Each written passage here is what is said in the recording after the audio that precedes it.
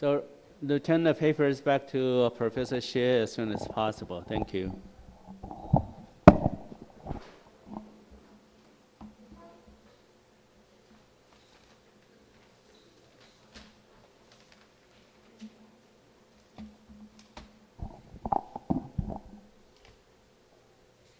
So welcome back. We have lesson 6 in the progress right now. So let's look at the title for this one, Structural and Change and Economic History.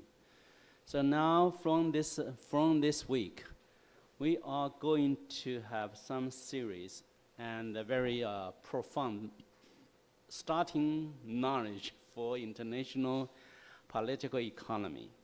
So today we talk about the structure and the change of economic history. Have you ever thought about one very simple question?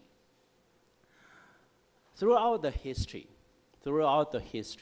we human beings always go to market to make exchange, right?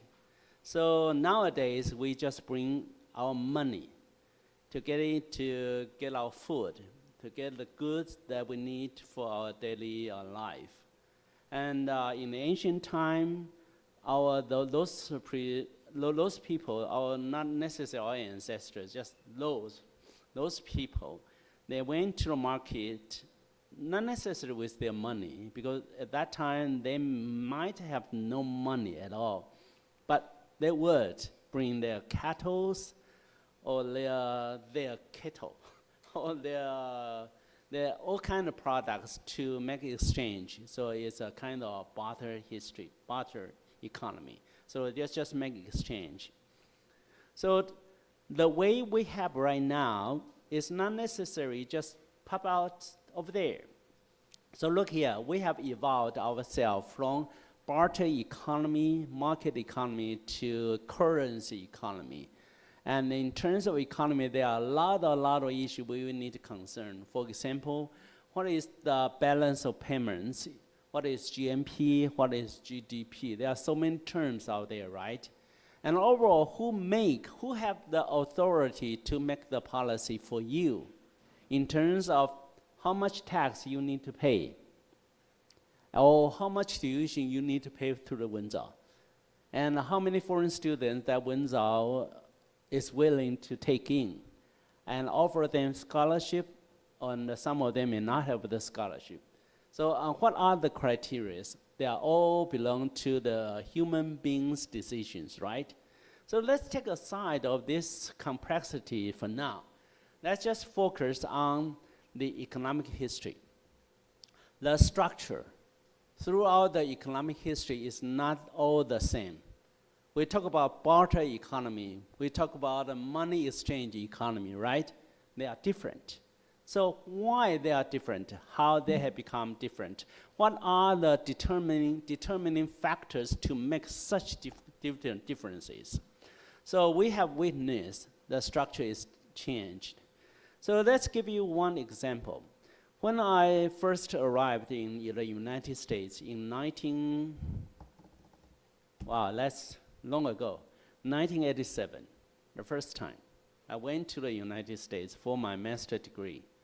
At that time, Taiwanese government had very strict policies about foreign exchange that I could bring to the United States. So at that time, my purpose was for studying. So I was allowed to carry 10,000 USD at that time to the United States. So at most, I can make such exchange. And the process of making such exchange is a long-lasting process, and needed to go to the bank and file the application. And the clerk sitting in front of me would receive my paper and then went back to see her supervisor to get approval. So you can see the process is full of bureaucracy, right? But nowadays, we are different. Our experiences of the money transfer is totally different, right? So how soon, if you really want to deliver some money to the United States or some other countries, how soon? Almost instantly. You don't need to get the approval from the bank because I can do this from my cell phone. Very quick, right? So life is different. So the structure is changed. The way we play the game of economy is also changed, right?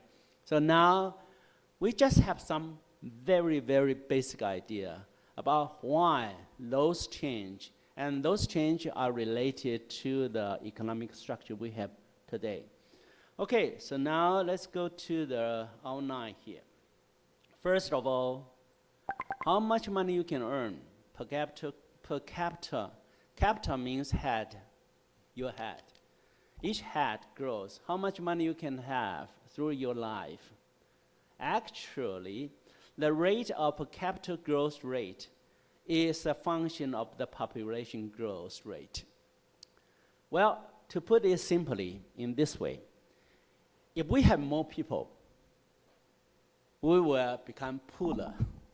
That's very simple, right? So basically, the more people we have in this global village, the poorer you would experience in the future. So you can imagine that when your generations become richer than we were, well, according to the phenomenon, population growth, not likely. Very unlikely, because you were facing a lot of problems of the low salaries and the hard-working environment and so on and so on. Let me give you another example. When I graduated from my school in 1983, just fresh out from the college, right? At that time, I still remember my first job offered me around 15,000 NT. 15,000 NT at that time. Well, not much, of course, right? But remember, how long was it ago? 1983, right? It's 2017 is, wow, it's 49 years ago, 49 years ago. I couldn't remember. It's very hard, 39 years ago, almost 4 decades ago. So this is an entry level for me. Entry-level salary for me, right? So at that time, I could use my money, my salary, to buy my first house. And what is the price for my first house? I worked after 1 year, and I purchased my first house. At that time, the house was so inexpensive, in a sense. How much is that? I still remember the figure, so I would love to write out for you. $709,000 for my first house. Apartment, a small unit, but good enough for me and my future wife at that time, right? So you can compare the salary and the housing price at the time. But now, what would be your entry-level salary for today? Well, normally, it will be somewhere between around 30,000, I think, in the future, including bonus, salary, purse, and so on, right? So this 30,000 NT. And what would be the property if you really like to purchase one? My goodness, even I myself cannot afford to buy a new house today. Really, I tell you. Because I have shopped around the housing market. In the beginning of the year, I found that every house is so expensive. My goodness. So the house, the apartment unit I have been interested in now is around 10 million. You can do the math. You will know life is getting tougher, right? Why? Well, inflation is one. Everything is appreciated in some way is another one, right? But to some extent is that we have too many people, too many people out there. Too many people out there, so maybe, I don't know how to solve the problem. But indeed, how much money you can earn throughout your life, all determined on how many people we have in the whole wide world in general, okay?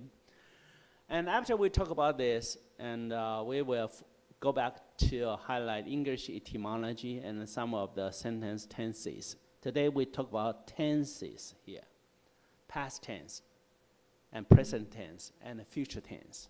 And also we have assignments by the end. Okay, let's look at the lecture here.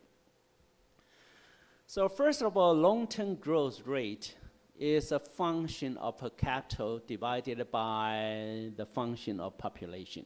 So you can see the formula here, right? It's not that complicated. So if we want to look at the long-term growth rate for our human society, there are two major factors we have to look at. One is how much money we can have, right? The more you have, the better economy prospect. But the problem is that the function of per capita income has to be divided by the population. So you can imagine that the more people we have, the growth rate will be smaller. So this is a very easy understood phenomenon, right? So here comes the main thing of the argument. The main thing of the argument.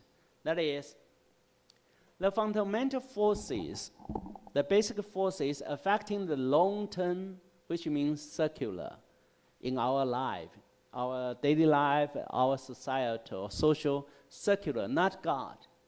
We live here, so we live in a circular world, 世俗的世界. So not in the God's heaven, right? So we now live here. So the long-term circular growth path will still be determined by the function of income saved. Per capita growth rate would then be a result of population growth rate. If you want to become rich, you have to save your money, right? And in order to save more money, you have to work hard so you could have more money for yourself. But in the market of full competition, there are so many people out there competing for the same job, same category, right? So you can imagine that if we have more people, then the opportunity of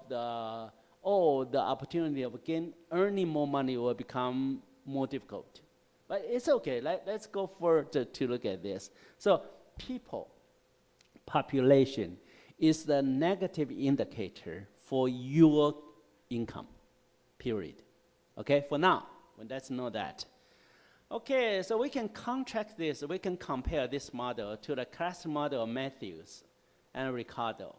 Now, let me tell you the Matthews and Ricardo. Matthews emphasized on the growth of the population, okay, for one. And Ricardo emphasized on the opportunity cost. For example, you are now sitting in a classroom, right? So in the same time, you have some opportunity cost out there. For example, if you work part-time for some that's cram school, and because you have to come here, so you do not have the ability to teach English in the cram school, right? So suppose you sit here for 3 hours, the opportunity cost for you not to teach the kids in the cram school for 3 hours. Let's say if your hourly wage is $300 or $350 or $400, then your opportunity cost will be around $900 to $1,200, which you cannot earn. So this is the main thing of Ricardo. Okay, so let's look at this. So we look at Matthews and Ricardo, two men. We found out that this kind of dismal results, it refers to this one. It refers to this one. Population growth rate will be negatively correlated to your growth rate, the money you can earn. Very simple. Okay, so this kind of dismal results of the classical model, this is a classic model indicator, obtained, it has this, because there exists a fixed factor. Why population matters? More people we have, fewer money, less money you could earn. Why is that? Because there's a very important consideration here. the land resources are fixed. Can you expand your land and extract your resources unlimitedly? Of course not. There is always a limitation out there, right? So let's look here. We have a fixed factor, land and resources out there, which is not possible for you to expand unlimitedly. The only thing we can expand is people, right? So look here. If we use this is the, for example, this is the total resources we have. And if we have the people population in the whole wide world just like this, if we have the people population, if we have population this, so every people, every person in the whole world can have a larger share of the resources, right? But let's imagine this. If we increase the population to this much, then every rate people here will have a smaller share of the blue assets, right? So the more you have, so let's imagine this. If we have more people like this, oh my goodness, even tinier. Smaller and smaller. If we have this much of the people, you can imagine the share you can have coming out of the fixed land and resources was even smaller, right? So to some extent, philosophically, it would be good for you if the whole wide world, only you living here. You could have all. You could have all, right? If you are the only one. But unfortunately, it's not the case. But still, this one is a very simple explanation about your income, right? But economists have different thoughts about, they have arguments about this. It's not true. Come on. Look at here. We have technology. We can make agricultural products to feed all the people, no matter how many people in the whole wide world, you can still feed them. And look here, we have the modern convenience that offer over the people, right? So there's no problem. Oh, pollution, no, that is not the case. Because we have the purifier, we have air purifier. We can install it at home, right? We can still survive. So look at what we have in terms of material life. Material life, of course, today we have air conditioners. We have every modern convenience, and we never thought about that at all, right? So if we trace back to 50 years ago, when I was young, it was unheard of about anything related to air conditioner. What was that? We have fan, yes, electrically or hand. We do have fan, but we don't have air conditioners at all, right? And at that time, it would be very difficult to to own a car. Not only a car, it would be very difficult to see my neighbors, any of my neighbors owning a car. Because everyone is have a bicycle. Is riding a bicycle or motorcycle, that would be the best choice of transportation. A car, oh my goodness, that is too expensive, right? And the first TV we have at my home, our family, is the first one to own a black, white TV in our neighborhood. So every evening, all the kids just bring their chairs and sitting in front of our door, and then jamming in our living room to watch the TV show. Because this is the only one. Time is different, right? Time is different. So look here. The world population is expanding. And they are all focused on the rated resources here. And the resources here cannot be proportionally expanded. Cannot. Just there. At most, with the help of technology, we sometimes can expand the resources like this, right? But one thing for sure, it cannot be expanded proportionally along with the path of the population. So eventually, we have more and more people to compete with the very limited resources and land. So this, why we become poorer, it is because of this. Okay, so the fixed factor. It's very important for us to understand when being taken together, with the ubiquitous means overall, universal, tendency of population to expand. See that? There's no way for you to avoid.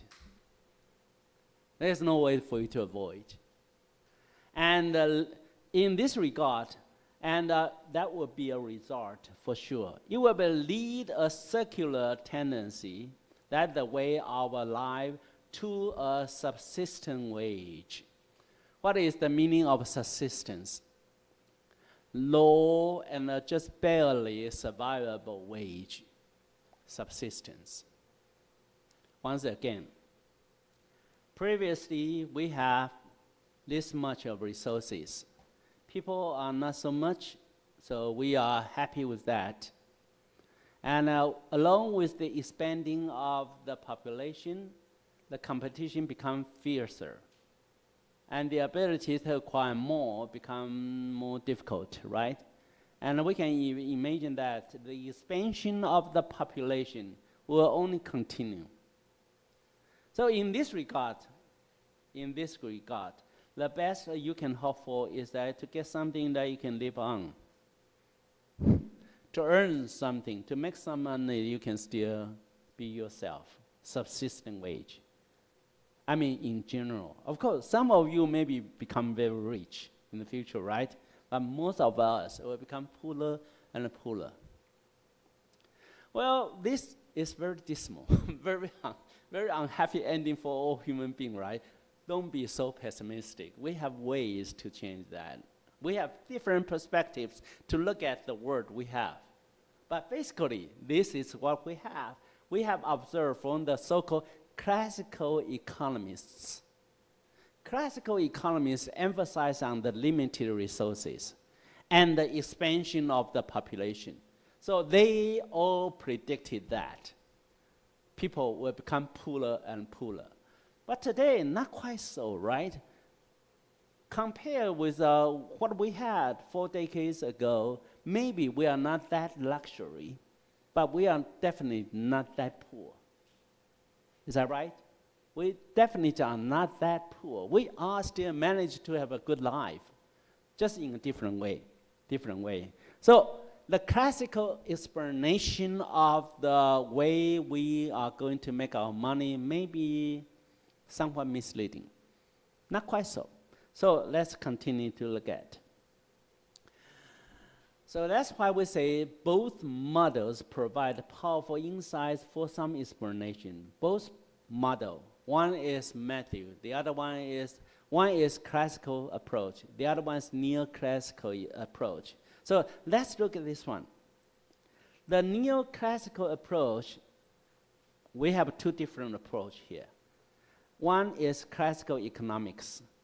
Classical economics emphasizes on the expansion of the population and the limited resources. But neoclassical economics point out there's a possibility for us to supply more. So here we have the so-called elastic supply curve.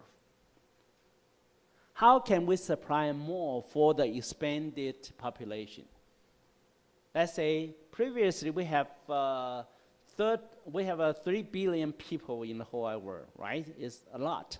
But now we have around 7 billion.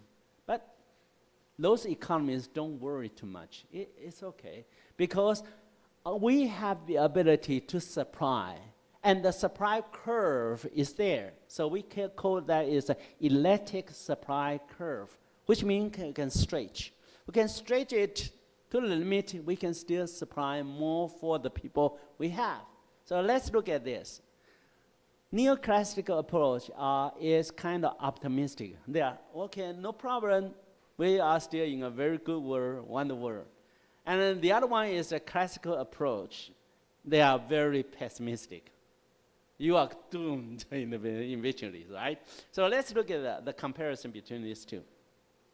Both the optimistic model of neoclassical economics and the pessimistic model of classical economics provide powerful insights into economic history.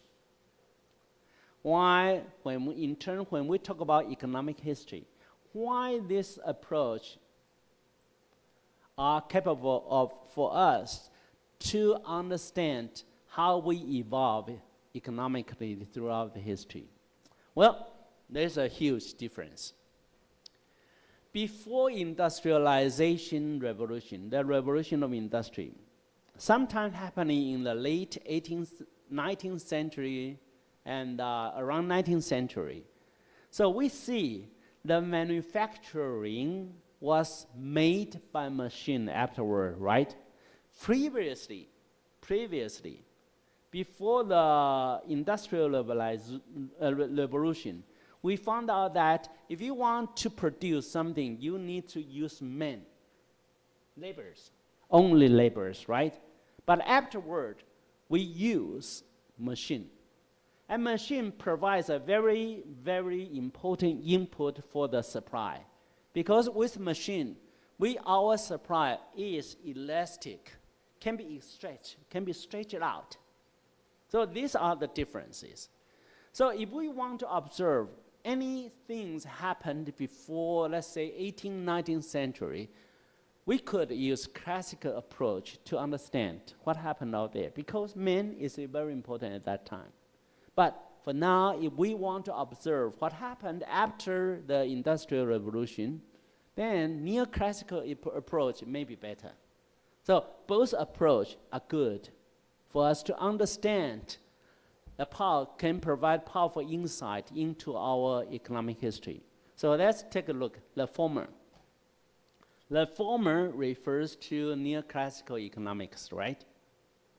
With its elastic supply curve of new knowledge and substitutability at all margin. So look here. Because we're smart, we have technology. So we can use a lot of new knowledge and to invent a lot of goods to substitute the previous ones we need, right? For example, in Taiwan, we eat rice.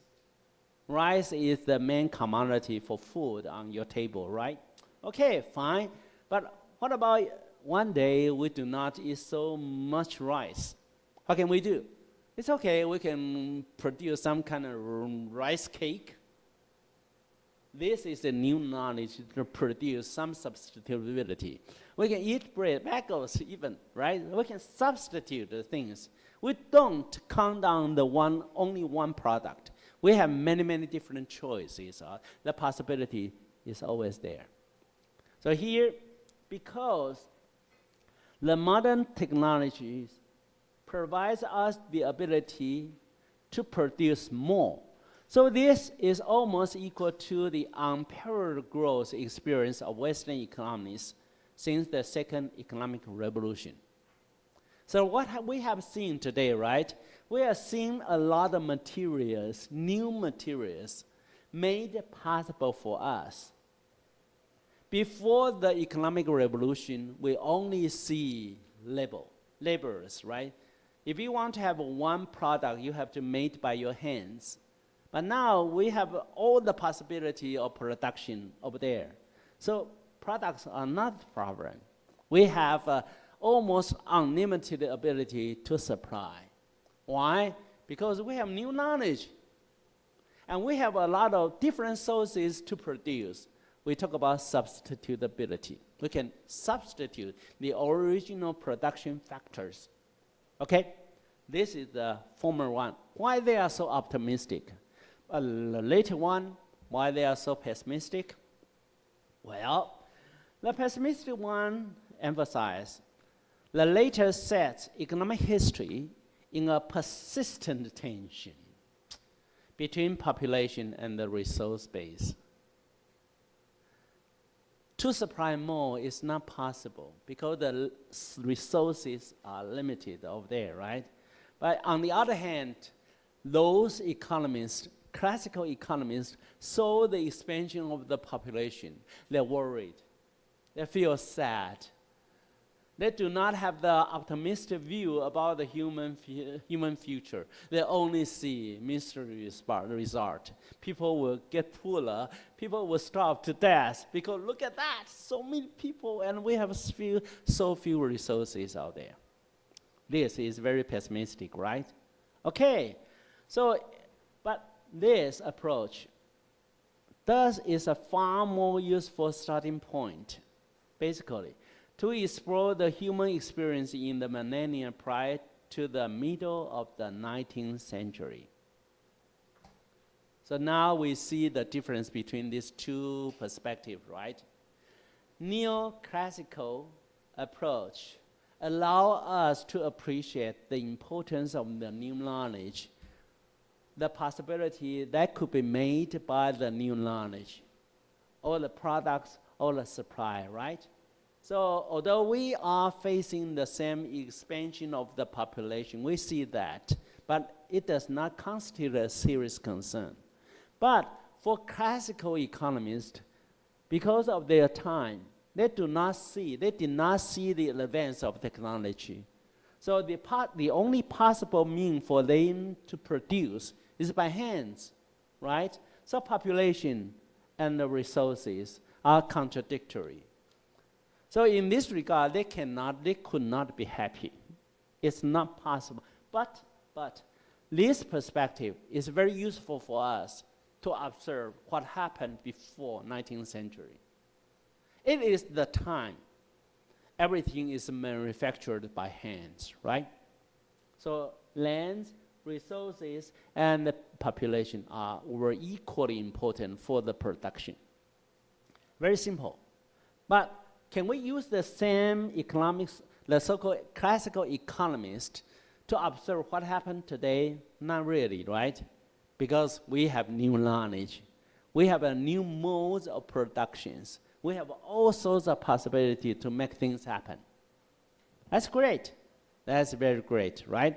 Okay, so we have, but here, although they are powerful, they do provide very powerful insights for us to observe what happened throughout the history in terms of economy. Before 19th century, it would be much better for us to observe history, economic history with the perspective of a classical economist. After that, it would be better we shift to the neoclassical approach. Okay, that'll be fine, but both are not complete. They are not complete in the sense. Let's see. Let's see the two problems. The original neoclassical model and the classical model, what are lacking there? Let's see this one. The original neoclassical model, they emphasize on three preconditions. The so-called, which has the three conditions, which are very, very important. One, they assume the state is neutral. They assume the state did not interfere into the market operation.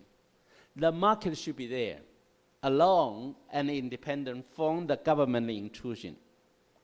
Okay, so they assume the first one. But the problem is that, can a state be really neutral? Not really. A state, the relationship between state and the market is always very intriguing relations, talked much about by those philosophers, by those economists.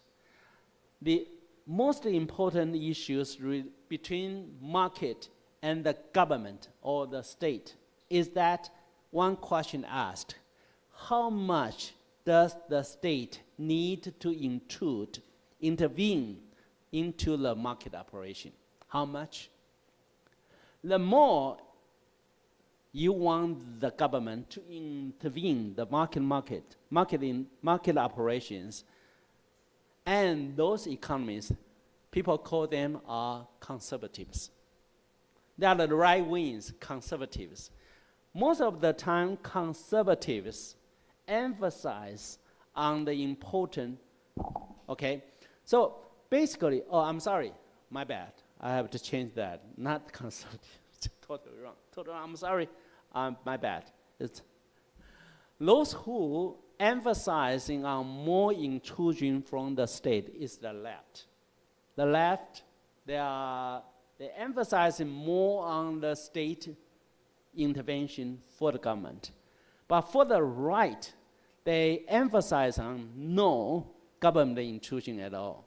So basically, we could use a very simple chart to tell the difference. So if this is a political spectrum, and this is neutral, so basically we have the right here, right? And we have the left here. And the key difference between the right and the left is on only one thing: the level of government intervention into the market. Basically, the left emphasizes more into intervention, and the right emphasizing on less intervention. That's it, very simple. So market and government, market and the state. So basically, if you are a member belong to the left, you prefer more state intervention into the market. If you are a person in the right, then you prefer less intervention from the government. That's it. So this is a very simple. You have learned this from political science, right? And this is very easy, left and right. So to the extreme, we see this one, for example, this one is the communism, and this one is a total conservatism. So it's very, very, very funny. So this is a very simple way for us to tell the differences. Okay, so let's come back here. With this regard, a neutral state is very difficult to obtain. But we have to accept it, so our explanation based on neoclassical model can stand true. So this is the first problem. The second problem is that we have to accept zero transaction costs, which means buy and sell. There's no transaction costs. The government does not take money from you, does not have tax upon you. So when it doesn't matter how many times you transact, you buy and sell, right? It's free. But in our real world, it's not free at all. You can test that. You go to the bank, go to the ATM and withdraw the money. You will be deducted for $5 here in Taiwan, right? And that is the transaction cost. There's no way for you to skip that. So here is very difficult to obtain. And the third part is also very difficult to stand true. That is, that we have to assume all the customers, all the people have constant tastes. What does that mean? It means that people's customers' preference should be remaining as stable as possible. Why this is important? Why is this important? For example, Apple iPhone. Apple produced to have a new model every year, right? So starting from iPhone 1 to iPhone 14, next year we predicted to have iPhone 15. Why they can make such a prediction? Because customers' tastes are constant in some way. Let's imagine this year, because people love to have an iPhone. So iPhone 14, let's say the total production is 20 million. 20 million, okay, that would be great. And the 20 million is a figure based on the previous year's prospect, right? So 20 million for this year and success, great. And how about next year? Then Apple company will make some prediction. And the prediction must be based on the constant taste of the customers. They need to presume people still love to have iPhone, right? Okay, so next year, and they consider the economic prospect or the GDP prospect, GNP prospect, all the economic indicators combined together.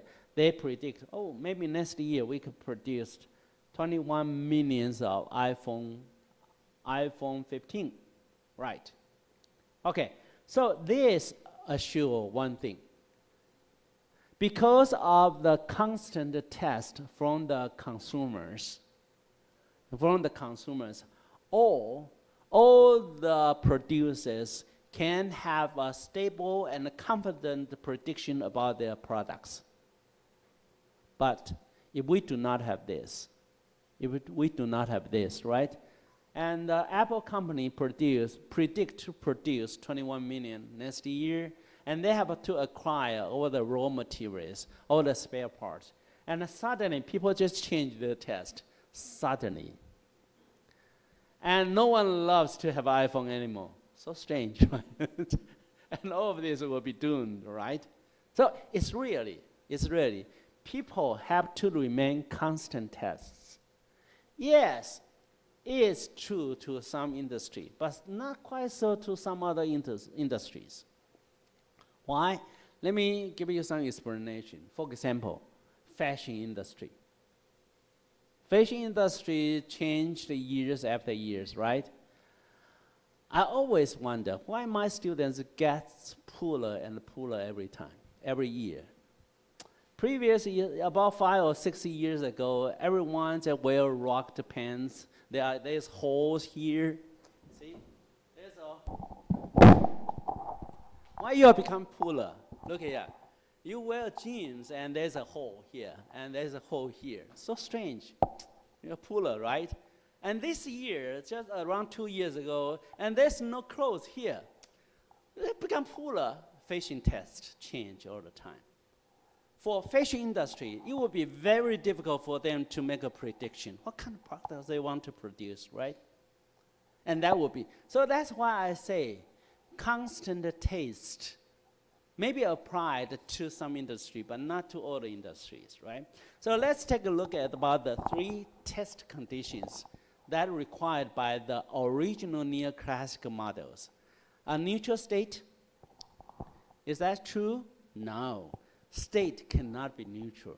State always takes actions to intervene into the market in a matter of quick or slow, but they all intervene. And the other one is zero transaction costs. Would that be possible? Not quite. Impossible, right? Unless you are a VIP customer. For example, my account is from Yusan Bank, right? Because I am professor. So actually, I did not need to pay the transaction cost for withdrawing money from every ATM. But they do not charge me on this, but they charge me on other issues. The same, right? And the other one is a constant test. Do not apply to all industries. Okay, so we have question marks here. So basically, we need to accept this so that we can use this to have a useful framework for analysis. Okay, so basically, we need to make sure only this test condition were approximated. They are there. So we can use the neoclassical approach to understand the so-called new knowledge and the substitutability. And based on this, we can have an elastic supply curve for all the human beings. But we have to accept this. And this is difficult. So a lot of different economists, they have thought about how to deal with this. So some of them provide the modified version. Modified version, what is that? They're incorporating the so-called positive transaction costs. That is, although I withdraw money from the ATM, I need to pay $5 to the bank. But the payment for $5 will be offset by the other higher transaction income that could possibly be made by me. So basically, whenever I make a transaction, I actually create more welfare for myself. Okay, great. So go to the bank and withdraw more money, right? For example, you withdraw money become the, let's say, the cost for buying something. And you can resell that. So the cost will be, well, manageable. So this is the so-called positive transaction cost. And also a theory of a state. A theory of the state, it means that on what ground state should intervene into the market. The state intervention, it can be used to prevent the catastrophe of the market operation. So there are many different kinds of state theories. So we are using that. So basically, the original neoclassical model are not so complete because the 3 test conditions are in doubt. And after that, we have a lot of different modifications to say, okay, this is a worry, but we can deal with that. So they change a lot. So this is the so-called neoclassical model in completeness. And on the other side, what about the classical model? Classical model is always facing the difficulties because there's no way for the classical model to escape. Is this small implication between population and the limited resources. There's always there. However, some scholars, like Esther Bosra from Yale University, indicate that, oh, don't worry about this. She said, population is good. Population is good. Can sometimes act as a spur to induce new techniques. Because we have people, right? So people could be a problem, but people could be an asset too. With people, we could have more technology, more new techniques here. But the problem is she does not provide any kind of theoretical bridge to account for the overcoming the diminishing returns of to a fixed factor. Okay, what is diminishing returns to a fixed factor? Let me give you one example. It's good to have a teacher to teach students, right? So now we have 2 teachers to teach you 81 students. That would be great. How about we introduce another one, a fixed factor of teacher to here. So now we have 3 teachers. That would be still good, right? And we continue to include more teachers. How about we have 10 teachers, professors here to teach you? We found out that the return of the added factors for teachers is diminishing. How about this? We invite all the faculty members in Windsor to join us in the classroom. 250. You can imagine this. Yes, we have increased more production factor teacher, right? But the return is diminishing. So this is the so-called diminished returns of a fixed factor. It does not say the more you have, get input, then the more you will get it back. No, because the resources are the same. So addition of one factor does not guarantee you have the equally proportional growth of everything else. No, not possible. So 2 teachers for the students here are good. 200s are definitely not good. Because we have only 1 microphone, right? So if we ask all the professors to stand here and smiling at you, well, that is good, but not necessary. Diminishing return of one fixed factor refers to that. Okay, let's have a 10 minutes break and come back later.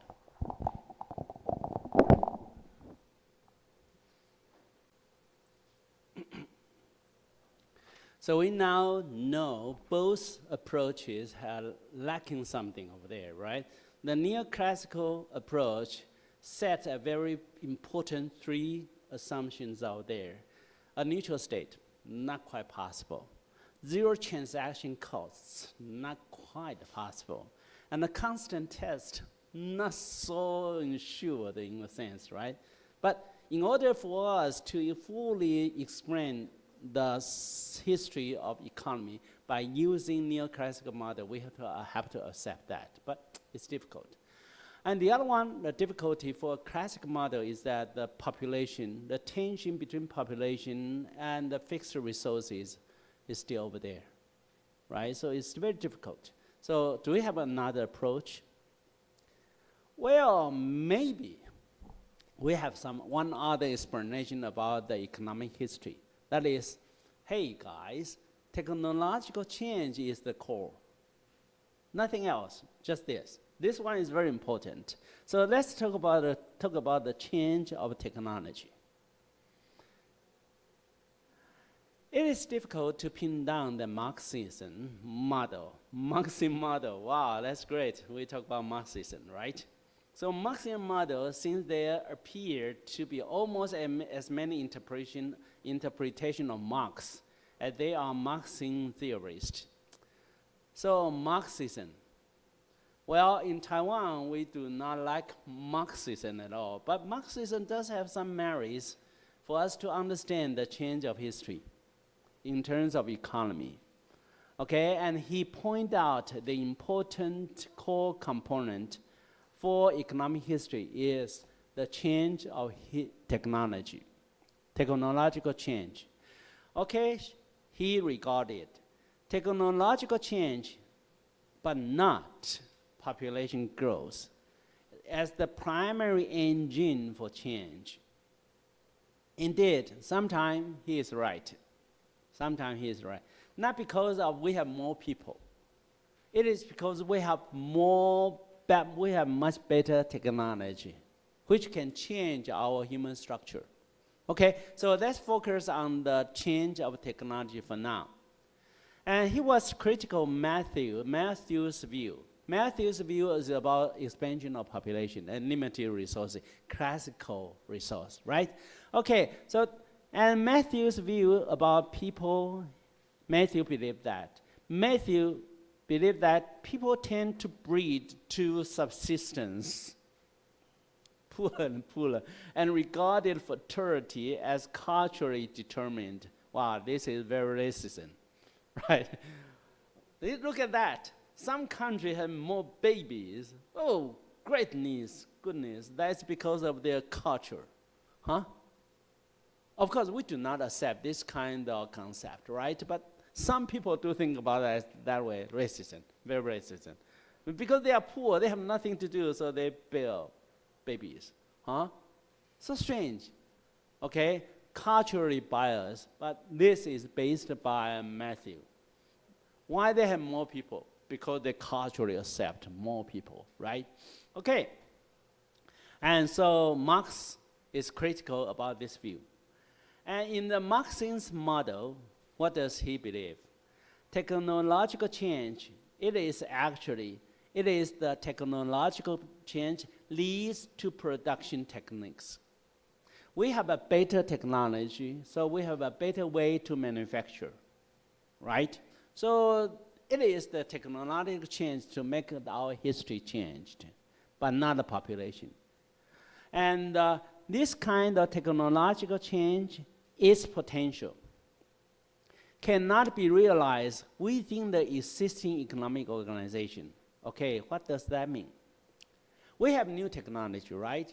But the current structure, current legal system, do not allow the full use of the new technology.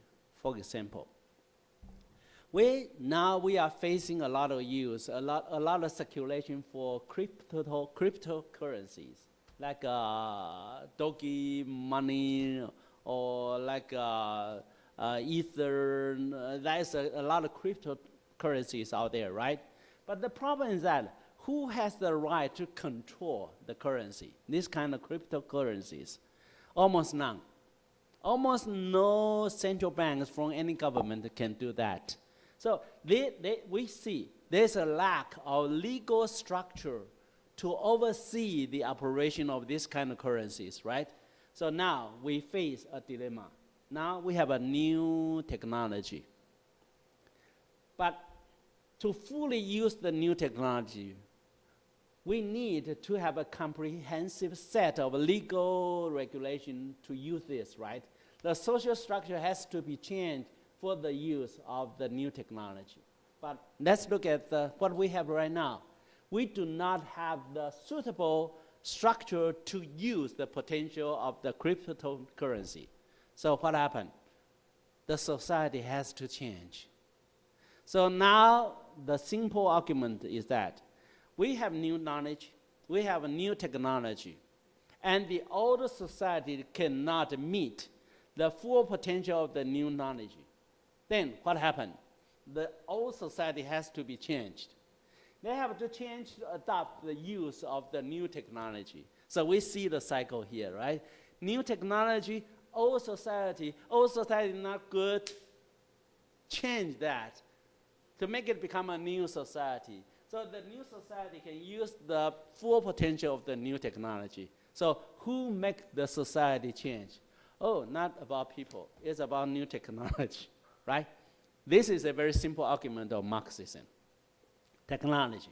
Okay, because of this kind of the power potential, so the result is to energize a new class to overthrow the existing system. Who are the new class here we talk about? Let's see this one. New technology, right? The new class who are benefit from the cryptocurrencies. They believe that they have to maintain their interests.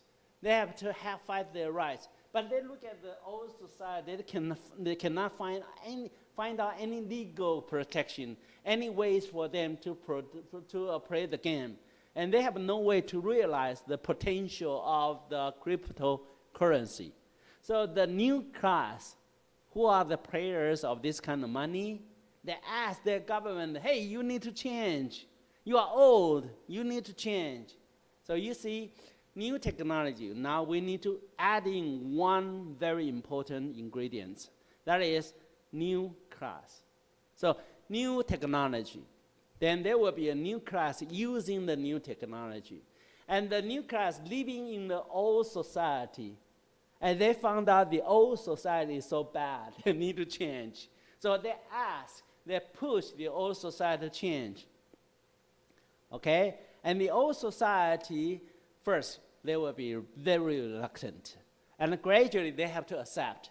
So they also change the old society into the new society. So then the new society accept the use of the new technology.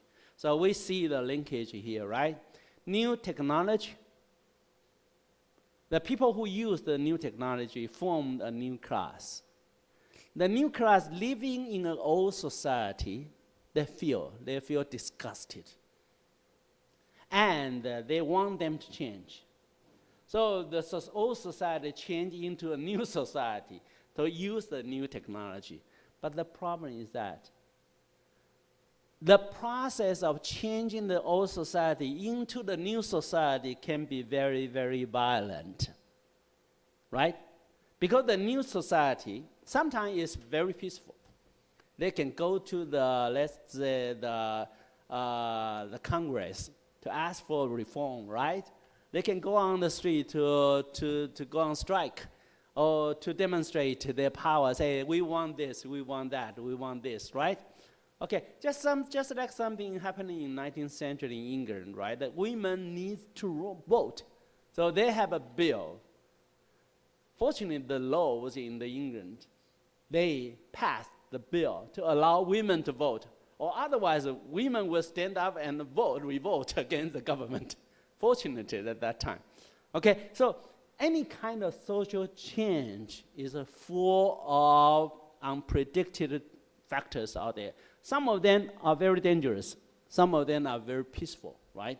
We have no guarantee. So here, the result to energize a new class, to overthrow the existing system.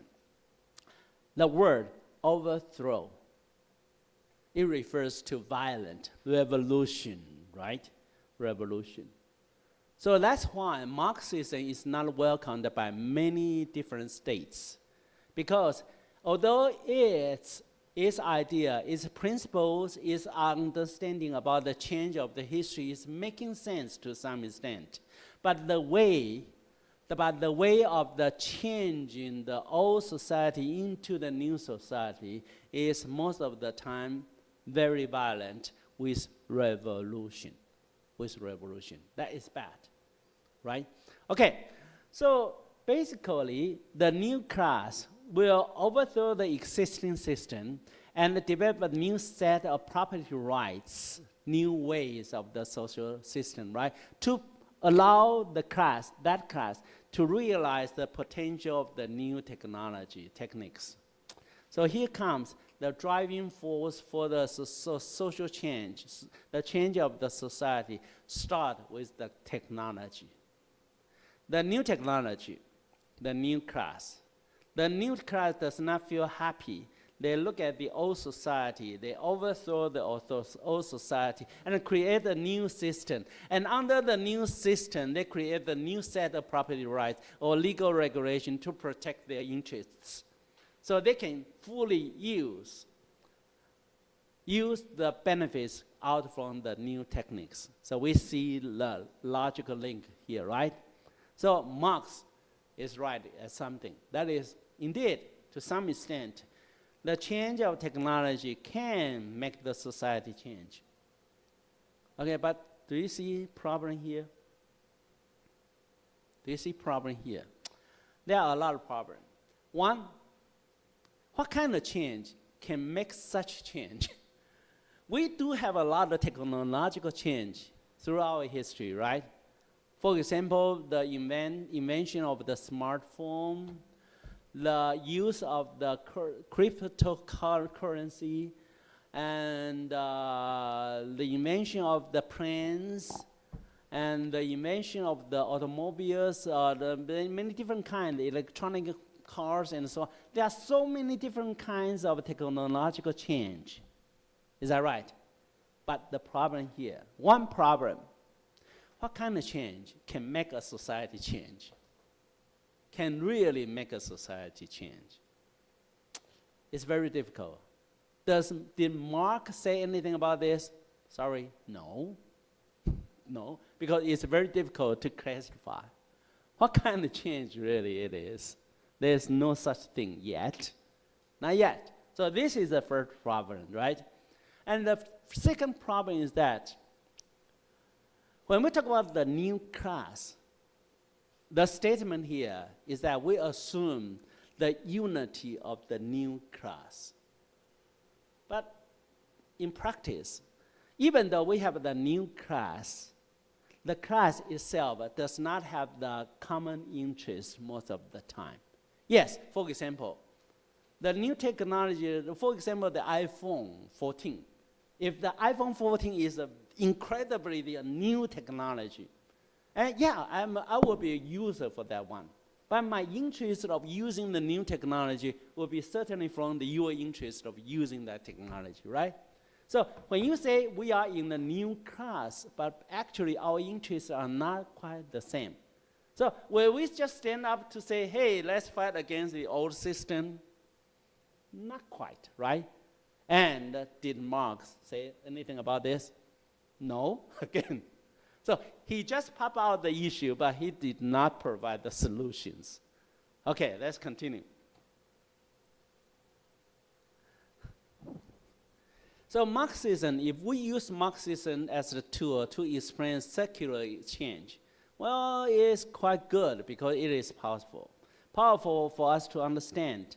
The Marxian framework is the most powerful of the existing statement of secular change. Why it is so powerful? Because it includes all the elements left out of the neoclassical framework. When we talk about neoclassical economic approach, we emphasize on new technology, new knowledge, right? And also substitutability. But who produces it?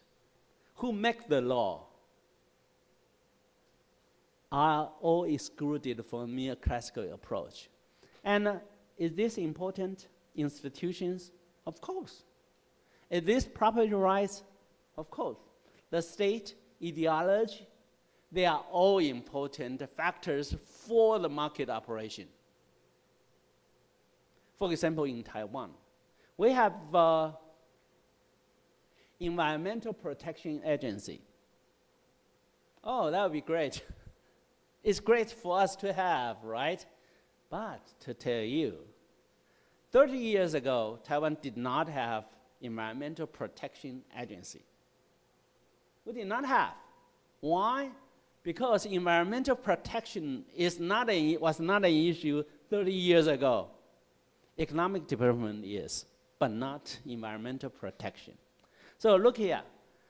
A government has one environmental protection agency. It gives up a very strong signal. That is, hey guys, environmental protection is very important, right?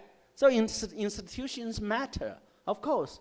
If you have a Ministry of National Defense, you are talking about national defense. You have the institution to run the job, right? But do you know that some other countries do not have the Ministry of National Defense? Smaller countries, they do not need to defend, right? Okay, so look here. If they do not have the institution, it means that they do not emphasize on that function. So institution is important. And how about property rights? Of course. Let me ask you one question. When you work, when you make your own money, when you have your savings, when you buy your properties, do you want them to be protected? Of course. That is one of the reasons we joined the society, right? Have you ever heard about the social contracts? You must have. You must have, right? Rousseau, Locke, telling you the protection of the property, the desire to protect your property is one major reason why people want to join in one society, right? Okay, so property rights is very important. How about the state? State was intentionally excluded by neoclassical economists. They emphasize no state interruption, right? But state is there. And most important of all is ideology. Why ideology important? Why is ideology important? Now I want to ask you one very simple question. Anyone can tell me, what is the definition of political ideology?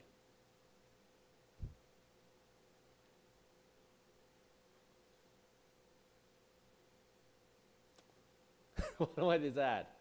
Tell me, you have learned that in political science. Come on. I taught that before, so I know. You have learned, so don't try to run away.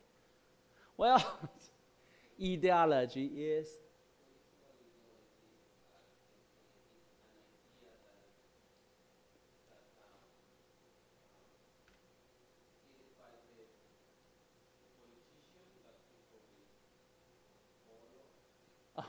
yeah, very similar. Okay, let me give you, you want to say something?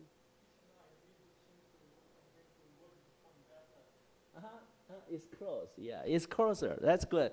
So basically, when we talk about political ideology is a way of thinking of how to make your society better. Thank you very much. You really studied. That's great. Okay, bravo. Great. Really, see? Let's look at the very definition of political ideology, because everyone's ways of thinking of making a better world, better society is different, right? It's different. So ideology is very important too. Who is in power matter a lot in political science. When we talk about politics, if you do not have power, when we talk about politics, if you do not have power, then you have no place, no ability to realize your political ideology. And then your ways of thinking about how to make a better society cannot be realized, right? So that's why politics emphasize on power. You need to have power so that you can realize your dream, your ideas, your political ideology. So political ideology is important too. Okay? So Marx emphasis on the crucial role of property rights in efficient economic organization and on the tension that developed between the existing body of property rights, this is the old society, and the productive potential of the new technology is a fundamental contribution. That is good for Marx, right? Marx emphasized the desire to protect your property is so strong. It's so strong. Everyone wants to have that. And also emphasizing on the existing body of property rights cannot be used to protect the new property right produced by the new technology, right? So this is the tension. And his contribution is on here. The conflict between new technology and the old system is always there. So what would be the driving force for circular change? According to Marx, it is the technological change. And the technological change cannot be realized automatically for a change of the new society. It has to be done by conflict between classes. So those people who have, we call bourgeois. Those people who do not have, we call Protestant, right? We have two very fancy terms over there. 有产阶级 and 无产阶级. That would be great. So they will conflict. Okay. So only after this kind of class conflict, the change can be realized. But the conflict is violence in its nature, right? We don't want revolution. Would that be good to have a lot of revolutions? Of course not. Revolutions always ends bad. You have learned that from political science too. You must have, right? Okay, so let's take a next one. Yeah, it's great to have Marx's input about the importance of the technological change, but there are some limitations for that. And I have pointed out some of them. Okay, it includes the first one, the limitation. The first one is the absence of the theory to account for the rate of technological change.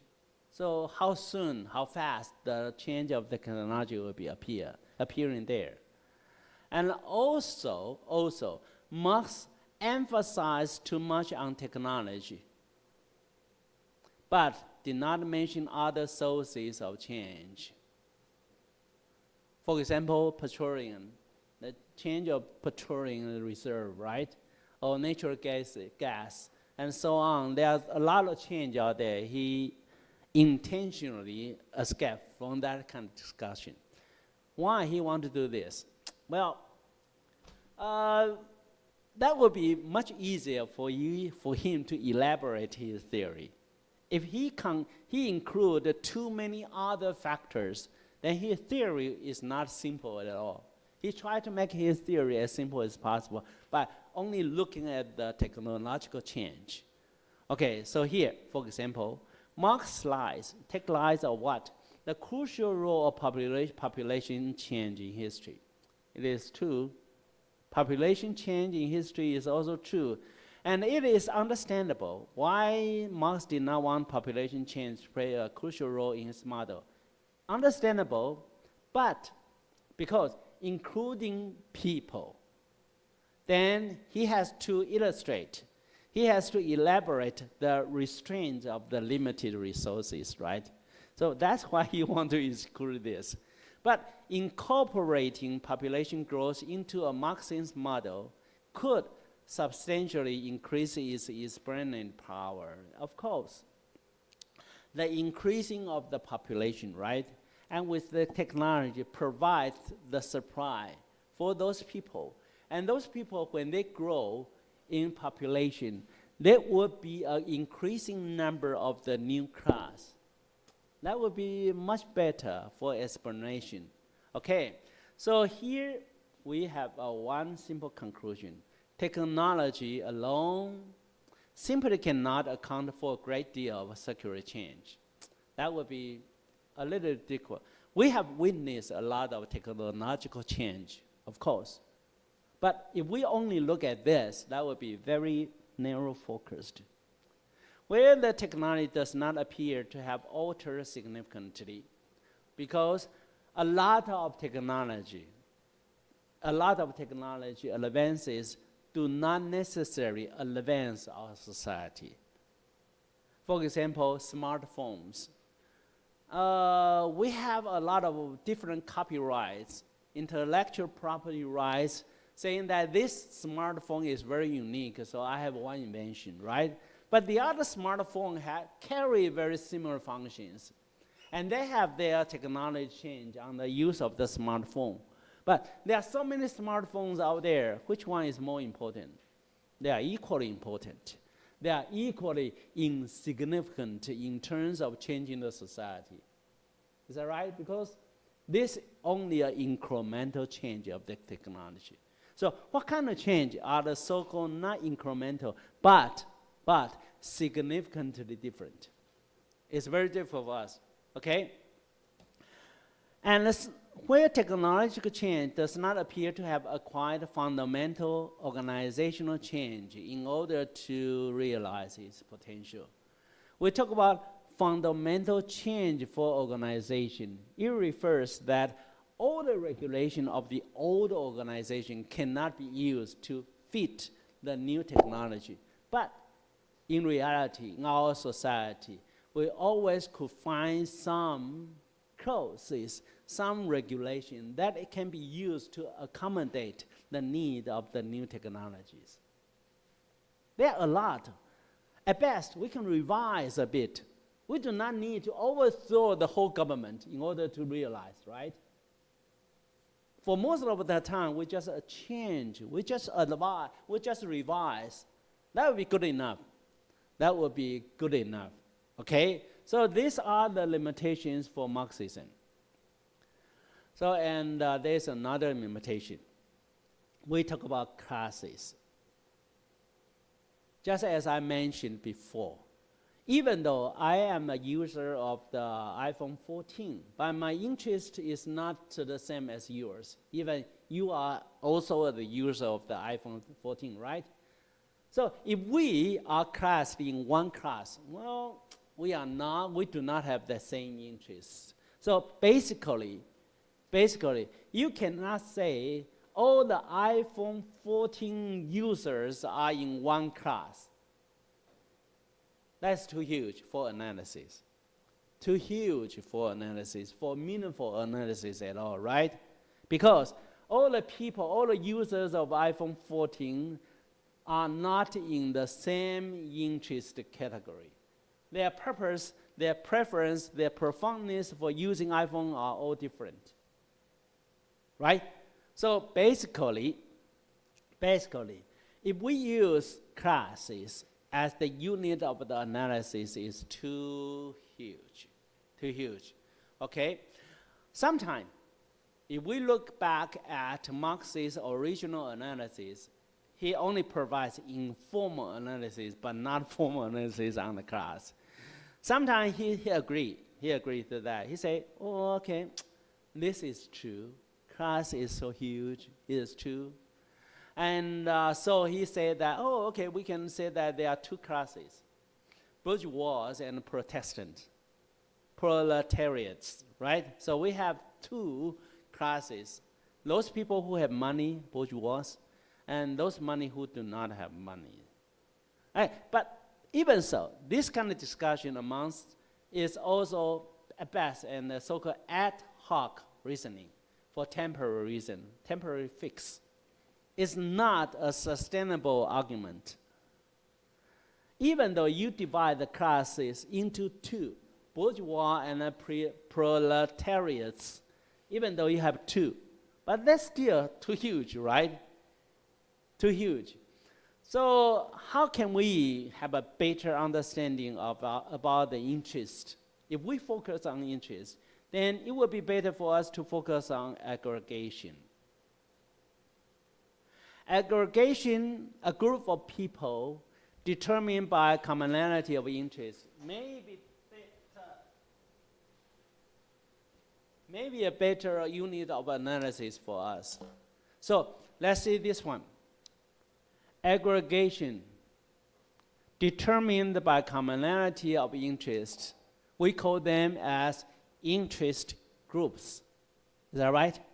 So here, interest group would be a better idea for us too, for more flexibility in the model without sacrificing this consistency. So the interest group, indeed, sometimes as large as a class, as when the members view themselves as having common interest. But the key points here, people sharing with common interest. they identify themselves as one interest group. So interest group would be better for us to understand Marxism. Interest group. So this emphasis on commonality of interest also allows us to explore the conflicts within a class. So look here, we are all iPhone 14 users, right? If you see us as one class, but still we have internal conflicts because we have different interests. So one class, under one class, we will have many, many different kind of interest groups. Or we can call, we have many, many different kind of aggregations, aggregation determined by commonality of interest, right? So interest group. So this is very important, and which in fact account for enormous amount of circular change. The conflicts among interest groups are the driving force for the change of the circular society, but not class. Class are too big. Classes are too big for analysis, but interest groups, yes. And the modern society, modern politics are constituted based on interest group. It's not only in democracy, even in Russia, autocracy, they still have interest groups. Okay, Ukraine, they have an interest group too. Okay, so we use interest group, but not classes, to observe the social change. And both cannot solve the free rider problems. So here we have two models, Marxism and neoclassicism approach. Yes, they are good, but they lack the power to explain the free rider problem. What is a free rider problem? Those people who do not want to pay but want to get the benefits, that they are free riders. For example, the using of Wi-Fi, right? If you do not have the internet connection at your home, sometimes you go out to find the free Wi-Fi, right? You are free riders. You don't want to pay the fee for Wi-Fi, but you want to use the service. You are free riders. And these are the free riders' problems, right? You get benefits, but you don't pay. Okay, and free rider is actually the central to explaining group actions. And let's see this two. This one, neoclassical economics, they use opportunity cost to explain free rider problem. And its emphasis on relative prices. This one, neoclassical economic emphasis on opportunity cost and relative prices, is a far more sophisticated tool for analysis when they talk about free rider problems. Then the cumbersome Marxist model built upon a labor theory of value. Okay, what is labor theory of value? That is, every labor has some value. Even this labor dies, then it still has the so-called surplus value. Eventually can burn, used as a fertilizer, some sort of that. So this is very cumbersome. But if you use opportunity cost to observe free rider problem, that will be a little bit easier. Why? Because in the time of you are searching for the free Wi-Fi, you have to forgive other opportunity to use other things, right? So that is your opportunity cost you cannot maintain. The time you use for searching free Wi-Fi, and the other way you will just give up some other things you need to do. That is opportunity cost. Okay, very good.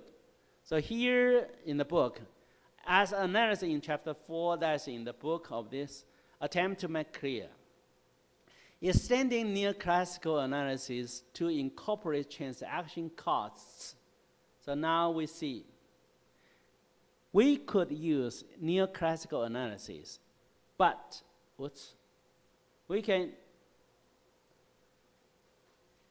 use this, and by including this, it would be better for us to understand it can provide a crucial theoretical bridge to analyze economic organization and also to explore the tension between existing structural property rights and the production potential of economy.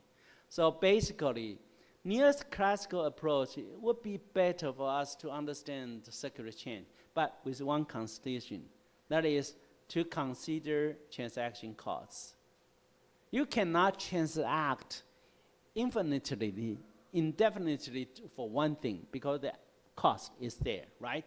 So you have to be very careful. You have to be careful about the transaction. You have to make a lot of rational choices out there. Okay, so here is the end of the discussion here. So now we talk about the change of the economic history, right? Structure. The structure started with the classical theory. They emphasize on the limited soil resources of land and expanding nature of the population. And later on, after the Industrial Revolution, we have found out that neoclassical economists introduced the new knowledge and all possibility of the so-called substitutabilities to make the supply possible to meet the expansion of the people. But they have flaws, of course. So there's another approach for understanding economic change, Marxism. Marxism emphasizes on the change of technology. Yes, to some extent, technological change can propel the change of the society, but the mechanism of the change is somewhat difficult to illustrate clearly. We do know if there is a new technology, then there will be a new class to use the technology. And we know that the new class of, when they use the technology, they will look at the old society to see whether they can use it full potential. Sometimes they can, sometimes they don't. Even if they don't, they will try to amend it by seeking revisions. Eventually, of course, there will be a possibility for revolution to overthrow the existing society. But this is very rough, because the transitional mechanism of making this change is not discussed, fully elaborated from Marx at all. So what would be the better tool for us to understand society change, circular change of the economy? Maybe a combination of economic opportunity cost and transaction cost and with the neoclassical approach to understand the use of technology, maybe. Okay, so now let's look at the etymology. Now today I list a lot over here, right? I only give you some here. Now, for example, determined. Determined come out from term. Term is end. It means end. For example, if someone you know is very ill, so it's a terminal ill. Terminal means final. Terminal, ending. Terminal, we have a terminal here. Let's write this for you. If someone has a terminal illness, then this one is very sick, okay? Ending. And when you say you determine, it means that you cut it off. You end it up. DE means away. So you end it off. And end off means I don't want to consider more, that's it, so cut it off. End off. It's very similar to decide. Let's say decide.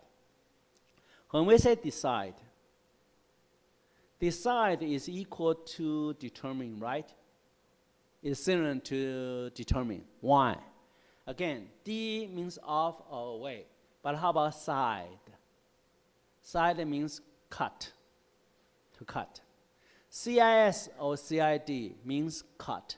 So if you cut away something, it's similar to end off everything else, right? So determine is the synonym for decide. Side is cut. Okay, so I will leave all this to you, then you can study by yourself. And the next part, we talk about tense. Tenses are especially difficult for Taiwanese students here, because in Chinese, we do not have the change of the verb tenses. We use adverbs, right? So if I say, 我睡着了, it would be very difficult for foreigners to say, oh, when? Right now, or 2 days ago, or somewhere. So basically in Chinese, we will say, when I say 我睡着了, I will use a verb. 我上课的时候睡着了, right? When I step in class. So in class is the verb. But for English user, native speaker, they have no problem because they can change the tense. So how can we make ourselves get used to this kind of change of verb tenses? Well, basically there are two things you can learn. One is timeline. The other one is the action points. Timeline and action points, what are they? Okay, let's see this one. I use this one to give you some idea. This is the so-called timeline.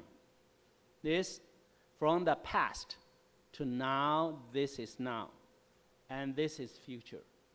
So you look at the action. When does it happen? So now let's look here. It is happen now, right? It is difficult to pin down the Marxian model since they appear is happen now. So appear over here. To be almost as many interpretations of Marx as they are is also here. It's a reality, a fact. It's just described. And look here. Marx regarded. There's no problem with native speaker because they knew Marx, when he regarded before. So it is before. Before, regarded. Technological change is not population growth as the primary engine of change. He was before, right? You can see before. And he was critical of Matthew's view of that people tend, this is the reality. This is the fact. He despised this, right? So use tend. And people tend to breed to subsistence and regarded coming out from was and regarded. So was and regarded, right? So why we need to have the so-called timeline and action point? Because it can help you to identify the location of the action. You have to train yourself. If you are talking about something now, then use present tense. If you are talking something before happened, use past tense. For example, let me give you my oral statement about what I have done so far today. I woke up at 10 o'clock. Afterward, I brushed my teeth and used my bathroom. And I called out my 2 dogs and brought them out and drove the car to the park. And I walked them for 1 hour. And then I came back home and prepared my breakfast. See, I know what I was talking about was in the past, right? In the past. So I all used past tenses. It's not a science, it's just a habit. A habit. You have to train yourself this kind of habit, okay? And then now I'm teaching you English, right? So I'm now teaching you. So now it's here. Now it's here. Very easy. And I will show you. Next Monday, I will teach you again for another class. I will. See? Because I have this kind of sense. I know when I talk about one action, when is the time for the happening. If it is in the past, past tense. If it is in the future, future tense. Even though I'm still a person living in Taiwan, my language, my native language is not English. still I know how to properly use the verb tenses. Timeline and action points. Train yourself. And we have one workshop for this, of course, to fully train you. Okay, and then our assignment, we have 4 different assignments. First one, work with your team to identify what is the second economic revolution. What is it to do with the settings of the article?